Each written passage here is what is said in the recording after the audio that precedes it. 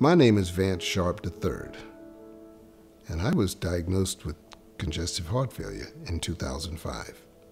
The doctors have done everything they could with medication, and we reached a point that they realized that something else had to be done. Technology was discovered. That is, technology for me. The medical device that I have implanted in me is an LVAD. An LVAD is a left ventricular assist device. It enables the blood to be pumped from my heart throughout my body. I function as everyone else does. I was very happy when he was offered the opportunity to get the LVAD because his health was deteriorating, and we've been together, as I say, all of my life since I was 17, and I definitely wanted to make sure that I could keep him around. Innovation in medical devices is really the reason I'm here today. I thank the biomedical industry here in California.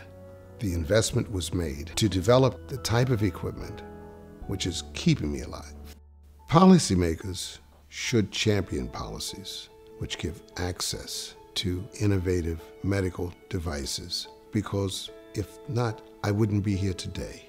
It is so crucial that this access be made to everyone. I'm 69 going on 70.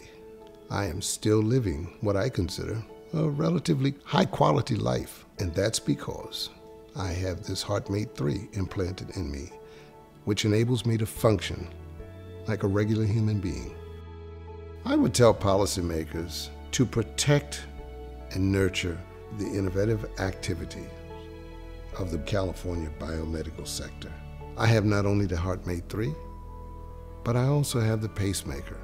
Without them, I wouldn't be here. This industry is important.